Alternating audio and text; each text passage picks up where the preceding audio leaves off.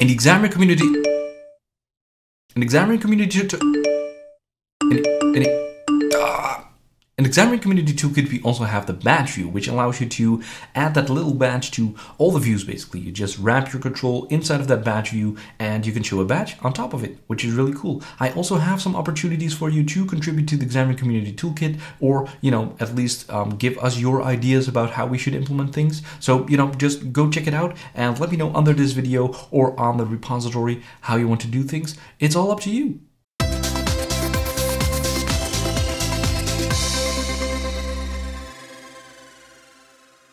Right, so here we are in a file new Xamarin.Forms project. As always, you can see it on the left in Visual Studio for Mac 2019. It's running on the right in my iOS simulator. If you want to see it in Android emulators more, or are you using Windows? I don't know, what are you using? Please let me know in the comments, then maybe I can, switch around my configuration a little bit and make it work to make it look like a little bit more what you're doing. But of course, you can also do this on Windows with Android, all the things, so don't worry about that. It will look a little bit different, but you can do it all with those tools as well. So I'm going to show off a little bit of hard reload here as well. So I'm going to update this, and I'm going to say BadgeView sample, save that, and you can see it automatically show up on the right. No need to stop and restart my application, so that is really cool. So what I already did is install the Xamarin Community Toolkit on all of my projects. So I'm going to go to Solution, right click here, say xamarin.communitytoolkit. You should be able to find it, and whenever you do, you can just install it on your application, and it will have install it on all of your project. I already did that, so we can get going with the actual demo. So what you want to do after you've installed it, then you want to add this XML namespace right here. You can choose your own name. I'm going to use XCT because it's nice and short, and you can use this custom URL that will include all the namespaces of all the different things that you can use inside the toolkit, and you can just use that XCT, and everything will just work from XAML. That is for all the things in C# code. Again, you can do that in code all as well, but you will need to reference the actual right namespaces for that. So let's save this. It doesn't actually do anything. So now let's implement the actual badge view, and that might be a little bit different than what you're used to, because because we want to show that badge view on the top of something, we are going to wrap that badge view around the control that we actually want to show it on. So if we're just going to take this little label right here, start developing now, which is this top one here, and we can just say, okay, badge view. It already sees that it's in the XCT namespace, so it's going to add that automatically. And then we close the tag, but we want to actually wrap it around this label, so let's do that. And whenever we do, you can still see nothing happens. So you can have that badge view in place, but if you do not want to show a value, it will show nothing different in your controls. So that is good, right? That's what we want.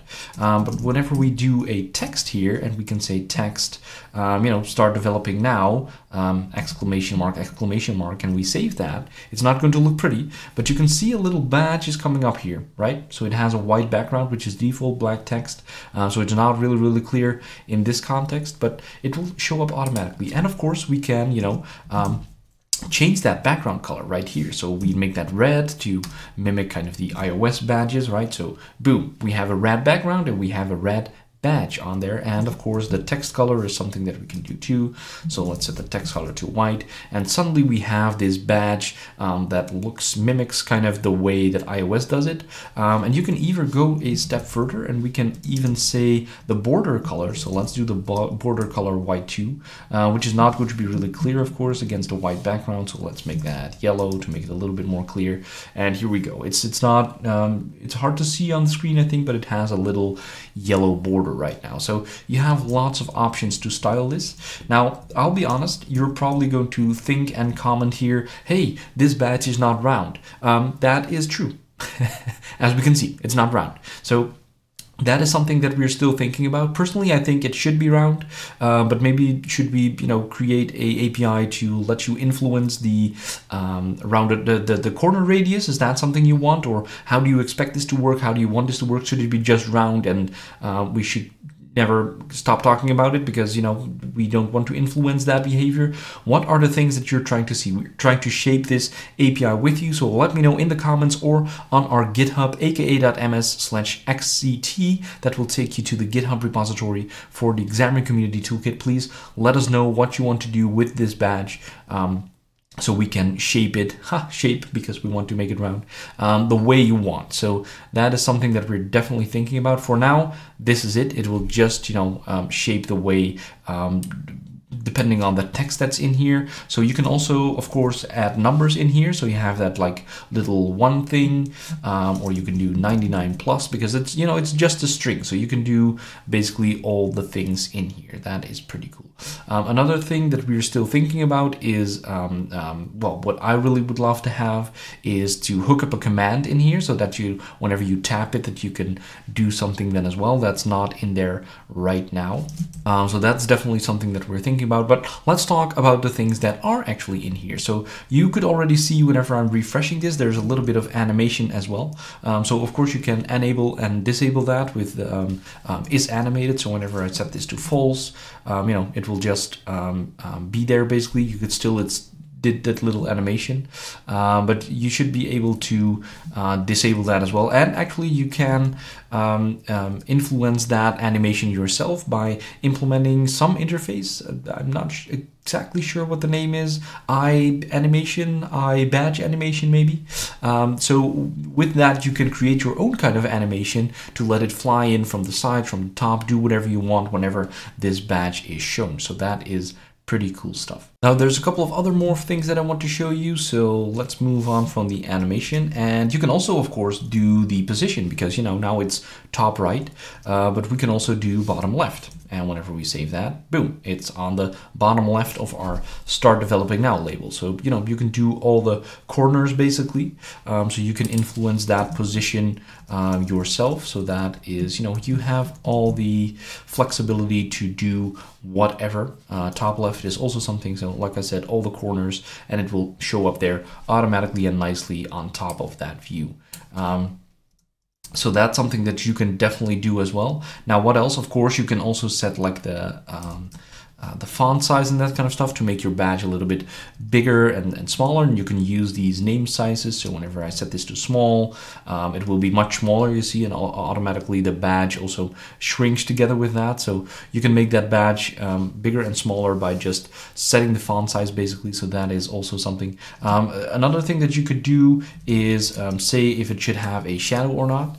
So in this case, I'm not really a fan of the shadow, but, you know, you can definitely do that. So boom, here we are, hash shadow, and you can add that shadow to your badge as well. So the last thing I want to show you is a property called auto hide, which is kind of a funny one. I'm also, you know, struggling with maybe change the behavior of this. So whenever we set the auto hide to true, it's going to auto hide whenever the value is null. So at the actual digit null. So whenever I do this, it will be gone. And whenever I set it to 1, it will show up. So this is not the best example. A better example would be this text, of course, is a bindable property. And whenever that bindable property goes down to 0, it will automatically go away, because your typical scenario for a badge is, of course, that you want to show like a count on something that you're showing. So maybe how many messages are there in your inbox, how many friend requests you have, and whenever it goes down to 0, it will automatically hide and it will not show anymore. So that is kind of the idea behind this. But, you know, you can have any kind of text in here. So maybe there is some other text that you want to have in here when it to auto hide it, or of course you can always make it empty, right? So then it won't show as well. But that's some things that I feel can still be better. So, you know, if you have ideas about that, please reach out to us under this issue, under this video, and or in an issue on our GitHub repository. Other than that, this is what you can do with a badge view right now, and I've wrapped it around a label here. But of course, we can also do like, you know, add a button just to show you that what else is possible. Test. Here we go. Here we have our button. And then whenever we do this, we can also wrap a badge view around that badge view. There we go. And suddenly we also have a badge on our button. So, you know, you can wrap this button view around all kinds of views, all the things, so you can basically add that badge to everything you want. So how cool is that? A badge for everything. You can put a badge on a button, you can put a badge on a label. So I know a lot of people are waiting for a badge on like the shell tabs and that kind of stuff. There's already badge support inside of the tab view. That's also in Xamarin Community Toolkit. You can check out the video that's showing on your screen somewhere right now. But you know, these badges, this badge view allows you to add badges to all the rest of your things. For shell, I think we have to wait a little bit longer for the support, but it's coming. We've heard you that you want those badges, so it's coming. Thank you for watching this video. Please like it. If you actually did like it, subscribe to my channel so we can grow and make even more people happy. And you'll be notified automatically when new content comes out. That is so cool. Also, you know, if you want to maybe support me a little bit more, consider becoming a member. For just a small price, you can already do that. And other than that, I will be seeing you for my next video. So in the meanwhile, keep coding.